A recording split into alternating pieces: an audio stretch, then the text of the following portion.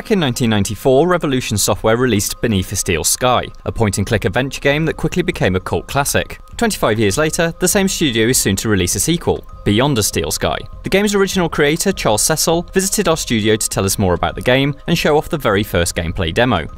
Well, I guess in some ways Beyond the Steel Sky is 30 years of experience, because Revolution was founded in 1990 and we've written a number of adventure games since then. And in many ways it's bringing some of the ideas some of our original ideas. There's one in particular called virtual theatre. Virtual theatre is the idea that characters walk around the world, they talk to each other, they have their own motivations, and that you can subvert the world. And that means that the environment is much, much more dynamic than you'd expect from an adventure game normally. But this is very much an adventure game. So as well as the virtual theatre, you can go into the world and there's an AI system called Link. And you're able to subvert those commands, so unexpected things happen. The characters then respond to those unexpected things, and hopefully humorous events then emerge from that, which allows the player to solve puzzles. So it's much, much more dynamic than you'd expect from a normal adventure game. But it is unashamedly an adventure game. So the story is about Robert Foster. He's a character that appeared in the original Beneath the Steel Sky.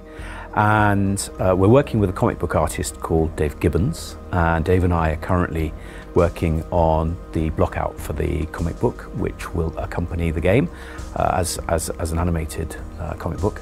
The interesting thing about particularly an adventure game is that before a player can be expected to have to work to solve puzzles, then they need to know the context, they need to know the motivation. So we have to make sure that they know enough about the story to really want to solve those puzzles.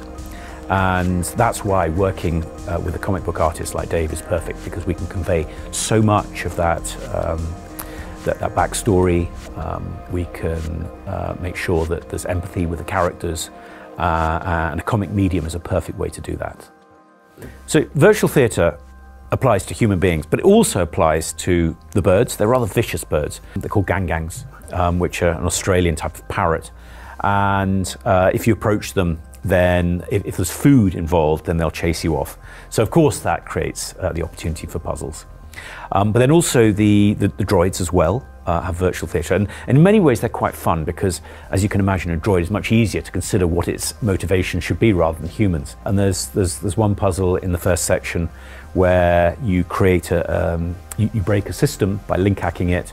That attracts the droid, and when it gets on the system, then a magnet that was meant to be collecting scrap picks it up, and it turns out, of course, that it has the same battery type as the one that you need for the truck, so therefore by trapping it you can then power it down. The problem, of course, is that at the end, when you come back, it remembers. And so but certainly what's fantastic is, what I love the most is actually towards the end of the project, certainly the design stage, is actually going back over and trying to simplify all the ideas as far as possible, but then giving them all payoffs. So you do return in this section, and you will encounter a lot, and you will need to resolve any problems that you might have caused first time around. I would like to think this is a blend between the traditional adventure game, where you have the satisfaction of moving forward, and in doing so the narrative progresses, but also the morality. And we do have major choices, and they play out. So rather than what a lot of adventure games have, which is you have a choice and then very quickly you come back, we have some key characters in the game, and the way that you respond to them, both of which would be logical, but it's a choice, a moral choice, will have a profound effect in the way that the ending unfolds. Now, I'm a great believer that it's hard writing one ending.